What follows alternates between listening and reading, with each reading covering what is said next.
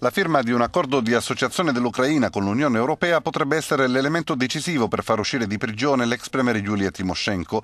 Lo confermano a Kiev i familiari della leader politica, che sta scontando 7 anni di carcere per malversazione, ma che da tempo attende di poter essere trasferita in Germania per cure mediche. At the moment we're not sure when her freedom can be effective. Per ora non sappiamo quando potrà di nuovo essere libera, solo speriamo che possa avvenire prima di ottobre. Ci rendiamo anche conto che l'Unione Europea sta esercitando molta pressione perché queste condizioni si possano realizzare. I familiari della Tymoshenko continuano a denunciare quelli che definiscono comportamenti vessatori subiti in carcere. Col consenso dell'opposizione il governo sta lavorando a normalizzare i rapporti con Bruxelles. In questo contesto proprio il destino della Tymoshenko costituisce uno degli elementi in discussione.